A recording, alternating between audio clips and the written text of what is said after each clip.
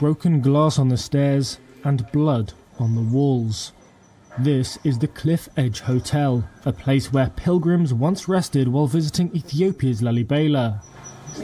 But the holy town and its shell-shocked residents are now struggling to recover. Lalibela, whose rock churches are a UNESCO World Heritage Site, has changed hands several times in a war between fighters from the northern Tigray region and government forces and their allies. The head of Lalibela's Industry and Investment Bureau says more than 20 hotels were looted and destroyed. Melek Alabel manages the Cliff Edge Hotel.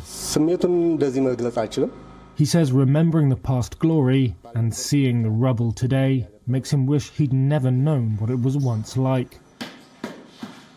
I can't describe the feeling with words, he says.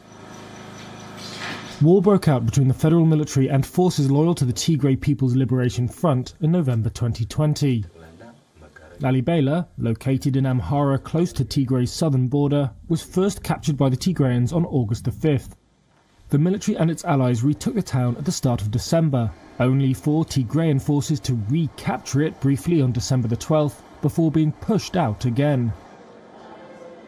The once prosperous town now lacks electricity. And it's not just buildings that carry the scars of war.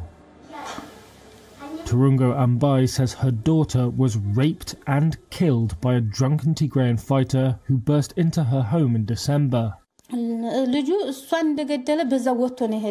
After he killed her, he left the scene immediately. It was right on the exit of this farm.